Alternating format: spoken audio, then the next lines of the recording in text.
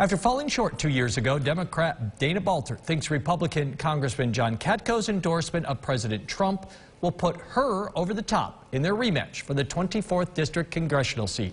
News Channel 9's Andrew Donovan is on the trail with Dana Balter, whose campaign style is very different during this pandemic.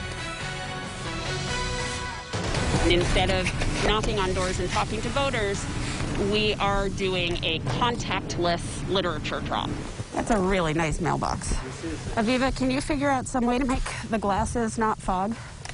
So I don't do things like that. I can see where I'm going. Like anyone who wears glasses with a mask has learned. Okay, I really can't. Here we go. The pandemic means Dana Balter sometimes campaigns through foggy lenses. Very foggy glasses. It represents what she hopes voters already know about her, that she's lived through the same problems as them, including this sudden life shift from the out-of-control coronavirus. Now it's not just the typical conversation we're having about economic policy and taxes. It's about survival.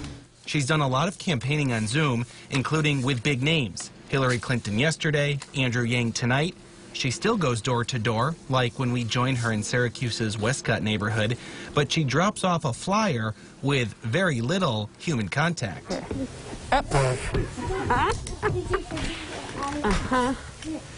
You got it. If she's lucky, she and her team of volunteers, young and young at heart, will bump into the voters coming and going. Hi there. Thank you for knowing where our neighborhood is. She's on one side of her flyer. Biden is on the other. She says their plans have a lot in common, like putting working families first, cutting taxes for people who make less than $400,000 a year, but raising them for the wealthy.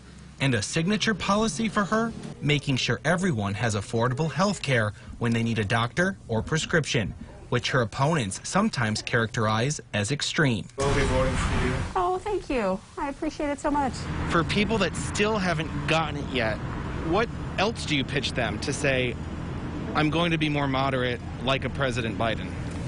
Well, I think part of the reason why there are people who still need to be convinced is because we use this language of moderate and far left and far right. And that language just isn't helpful because it doesn't tell you anything about what somebody actually believes in or what they value.